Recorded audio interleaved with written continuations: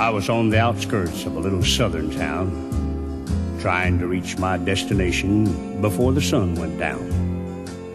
The old CB was blaring away on Channel 19 when there came a little boy's voice on the radio line. And he said, "Breaker 19, is anyone there? Come on back, truckers, and talk to Teddy Bear." Well, I keyed the mic and I said, "You got it, Teddy Bear." And the little boy's voice came back on the air. "Appreciate the break. Who we got on that end?" I told him my handle, and then he began. "Now, I'm not supposed to bother you fellas out there. Mom says you're busy and for me to stay off the air.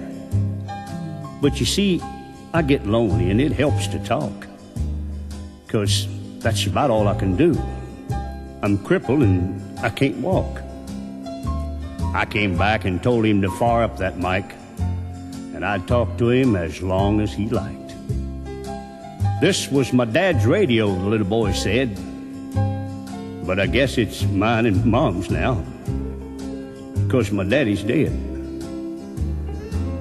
Dad had a wreck about a month ago. He was trying to get home in the blinding snow.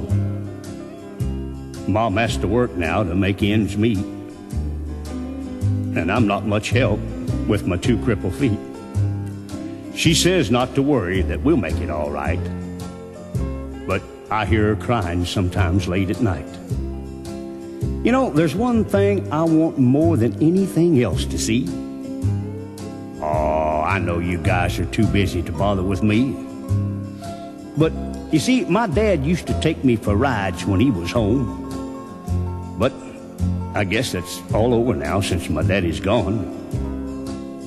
Not one breaker came on the old CB as that little crippled boy talked with me. I tried hard to swallow a lump that just wouldn't stay down as I thought about my boy back in Greenville town.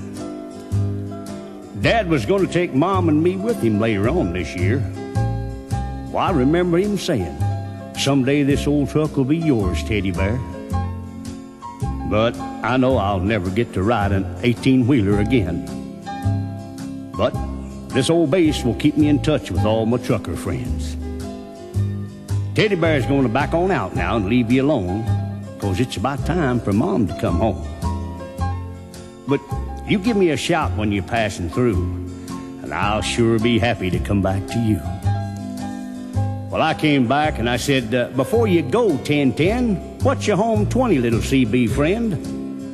Well, he gave me his address, and I didn't once hesitate, 'cause this hot load of freight is just going to have to wait. I turned that truck around on a dime and headed straight for Jackson Street, 229. And as I rounded the corner, oh, I got one heck of a shock. 18-wheelers were lined up for 3 city blocks.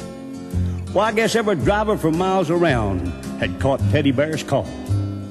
And that little crippled boy was having a ball. For as fast as one driver would carry him in, another would carry him to his truck and take off again.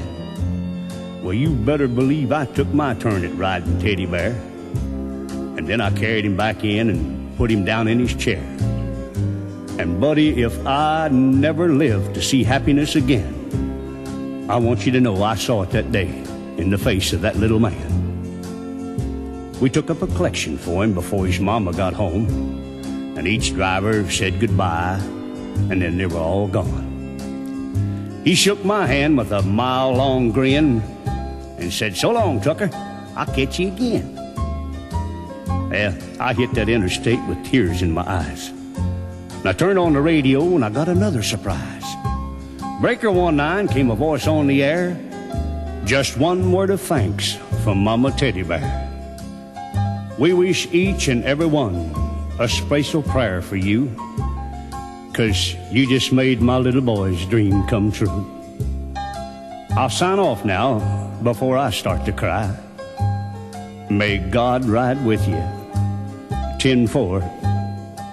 And goodbye.